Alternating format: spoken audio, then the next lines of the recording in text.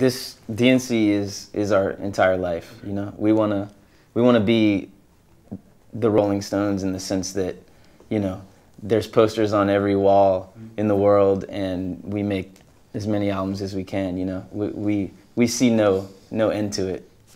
I think so. I think I went through the different roller coasters. I made a solo project for a short-lived period of time that had a lot of cooks in the kitchen, and we say in the States that pretty much a lot of people were working on it at once, and I was kind of listening to a lot of different outside opinions. And although I'm very proud of the music that I made back then, I still would say that I went through that thinking of, okay, like afterwards I was like, this is cool, but it's not really on the mark of me, and like just me and a writer, or me and the band creating something that I think represents where we're at in our lives, and take it or leave it. And Cake by the Ocean, it's the best example. It's a wacky song, and it represents who we are as a band. We're just a bunch of crazy kids having fun.